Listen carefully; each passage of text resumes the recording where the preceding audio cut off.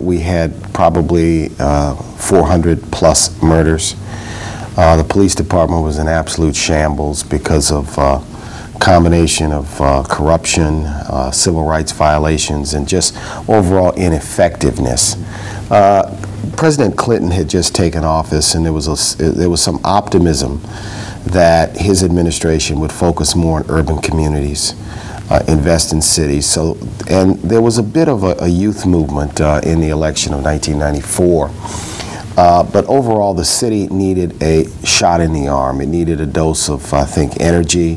The city was also coming out of the sort of recession of the late 80s and the early 90s. So the unemployment rate was probably 8.5% to 9%. We had about 35,000 plus abandoned housing units.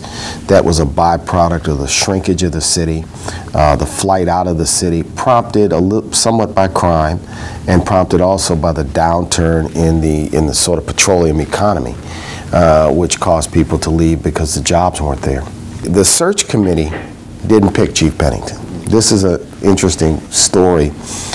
We had a national search. We used the Police Executive Research Forum. We also used the International Association of Chiefs of Police. And they selected a short list of approximately 8 to 10 candidates. And myself, the two transition team directors, and Marlon Gussman, who had selected as CAO, interviewed all of those candidates. And I remember after I did the interviews, I was thoroughly unimpressed and very disappointed. I got a call from a colleague of mine from Washington, D.C., who said, there's a assistant chief here in Washington who's very interested in your job. In all truth and in all fact, he did not apply. He did not apply because he thought he was going to get the police chief job in Cleveland.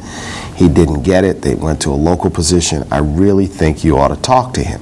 I think with Chief Pennington, we initially decided that we were going to have to attack the entire situation in phases, and because there were corruption investigations underway by the FBI and by the United States Attorney into the New Orleans Police Department. One of the things that helped us a lot is that since Chief Pennington was from Washington, he had relationships, and there was a comfort level between him and federal law enforcement agencies. And so one of the first things we were able to do is build a working relationship with federal law enforcement. Attorney General Reno, President Clinton had placed the imprimatur and the power, the FBI, the U.S. Attorney, the ATF, and the DEA on the side of trying to do something about urban crime. What happened in the police department got most of the headlines. But what happened in the recreation department, what happened with youth programs, was as important as what we did with police. We put a curfew in effect. We expanded summer jobs. We put a large number. We opened 40 to 45 free camps the first summer that we were in office. These things were as important because we believe you had to say no and say yes. Tell kids, say no, and then tell kids, here's something to say yes to. I had a distinct advantage because I was the first mayor, probably since Mayor Morrison, to come directly from the legislature to the mayor's office, and I was also in the Senate. So we decided, and I started going to Baton Rouge every Tuesday, bar none, and on that Tuesday I'd hold a luncheon meeting with the Orleans delegation. We would structure an agenda where we would discuss things, we'd get feedback. Sometimes it was an open agenda. Sometimes I brought the police chief, I brought the DA, I brought the school superintendent, I brought university presidents. I created a sort of a forum and a facilitation for people with interest before the legislature that affected the city to talk to legislators. We were committed to improving things operationally. One of the things we felt we needed to do when we first got there is clean up the facility. That was very, very directed and very, very, very focused to show people not only were we talking change, you know, but that we were doing change in a very visible way. I should mention that one of the things we did during the transition is we hired Pete Marwick, KPMG Pete Marwick, And they did a bit of an operational analysis of the mayor's office and gave us a new organizational chart. And we created new positions. We created new positions like the Commissioner of Criminal Justice. We created an Office of Environmental Affairs. We added some things. We consolidated some things. We took that's where sometimes a business approach can be helpful in terms of thinking and planning and analyzing. And we did that, and it was helpful because we basically, chucked the mayor's organizational chart as it had existed and created a new one.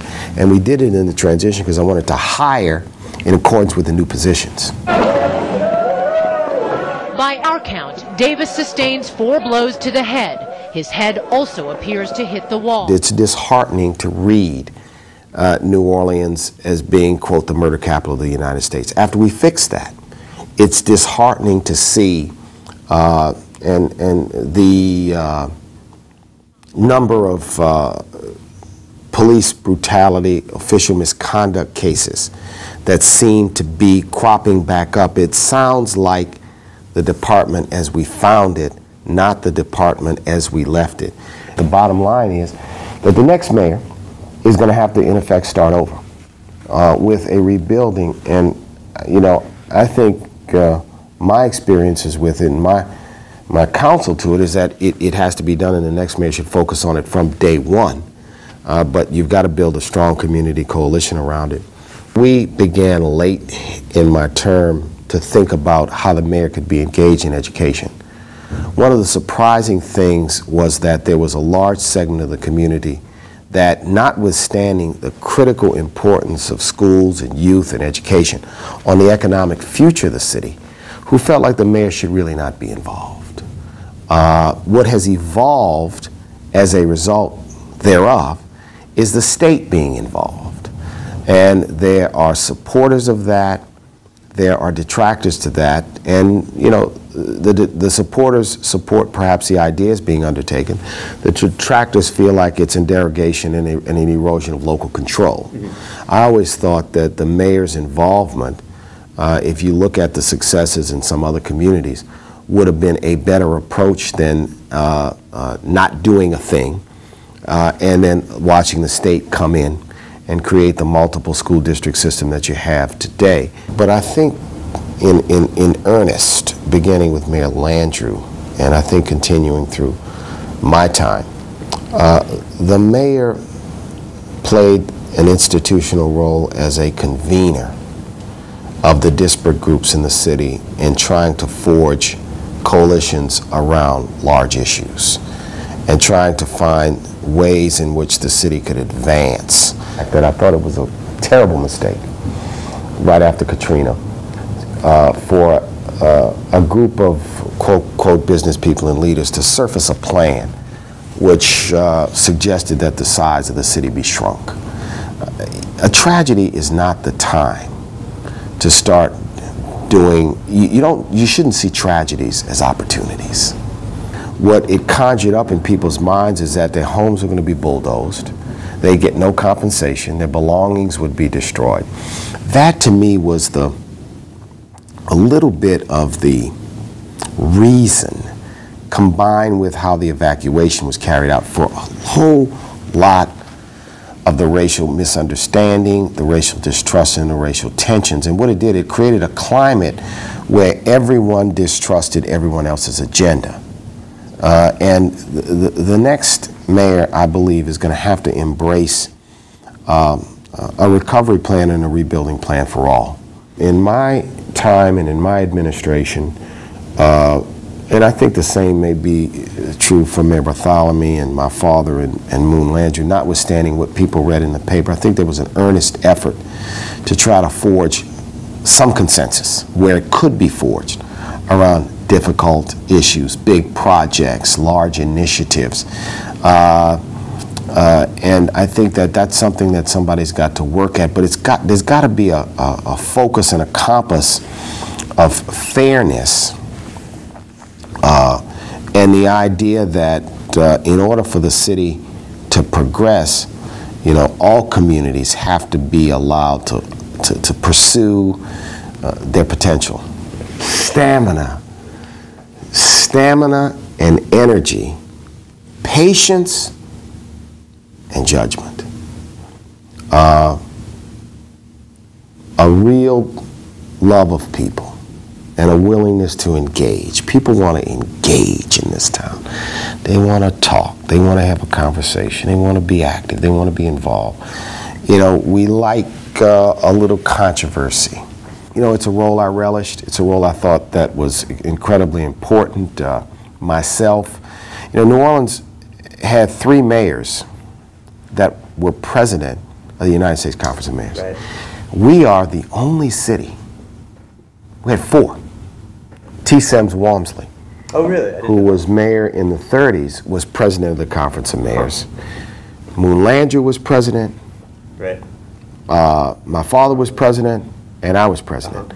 Mayor Morrison was president of the American Municipal Association in the 40s, I think in early 50s, and Mayor Bartholomew was president of the National League of Cities in the early 90s. What am I saying?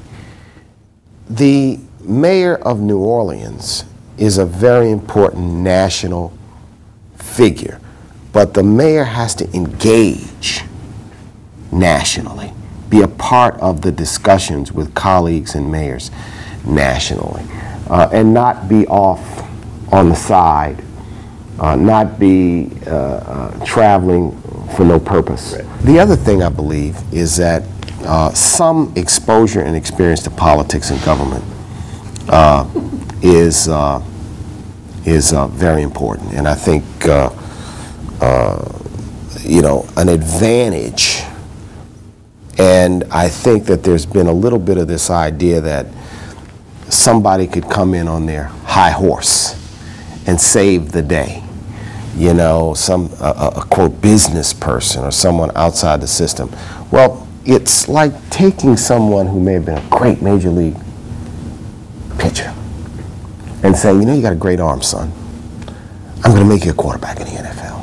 If your mayor gets elected and they're meeting members of the legislature and members of Congress for the first time after they get elected, you know, there's a strong learning curve on the people side, and understanding and knowing the people side is an important part of the job.